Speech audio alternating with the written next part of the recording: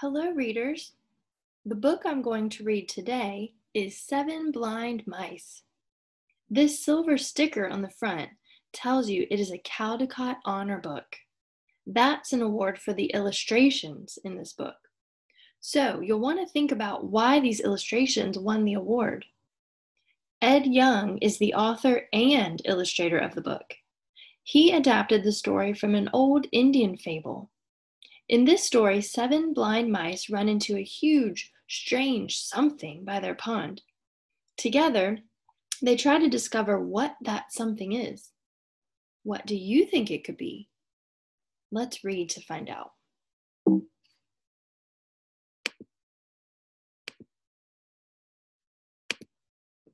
Seven Blind Mice by Ed Yong.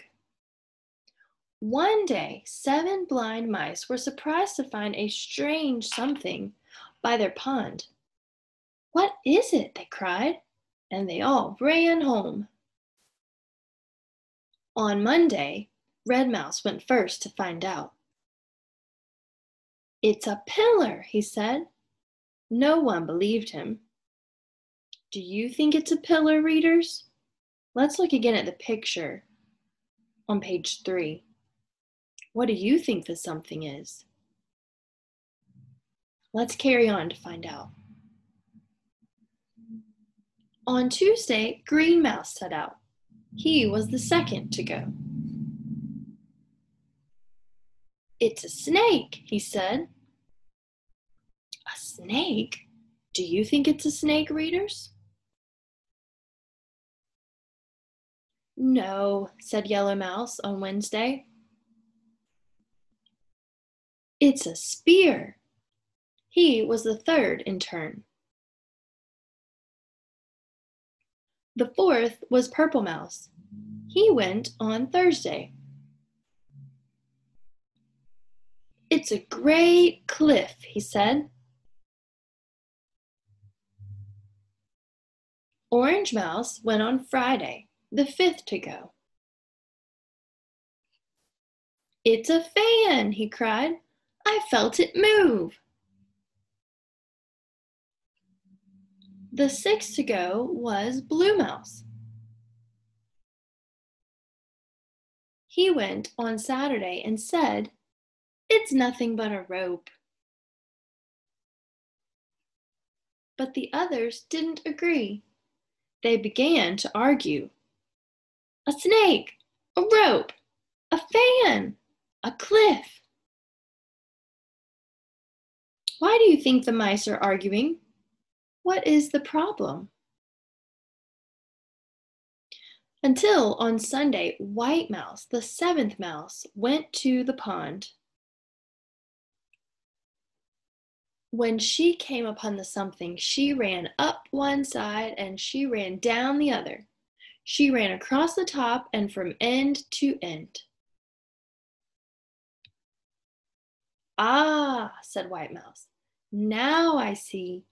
The something is as sturdy as a pillar, supple as a snake, wide as a cliff, sharp as a spear, breezy as a fan, stringy as a rope, but all together the something is an elephant." And when the other mice ran up one side and down the other, across the something from end to end, they agreed. Now they saw too. Readers, did you guess that the something was an elephant? Think about the illustrations that you saw and that each mouse saw. How does it explain each mouse's theory of what the something was?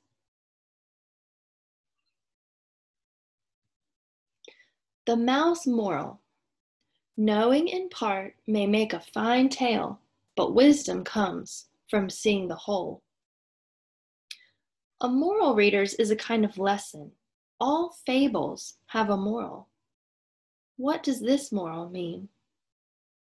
I'll read it again while you think about it. Knowing in part may make a fine tale, but wisdom comes from seeing the whole.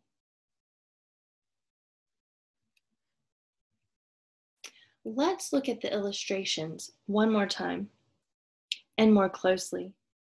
Did you guess that they were made from cut paper?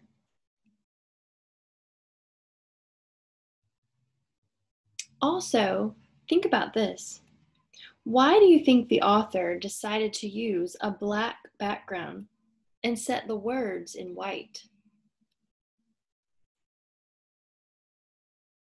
Remember, this author won a Caldecott honor for the illustrations in this story.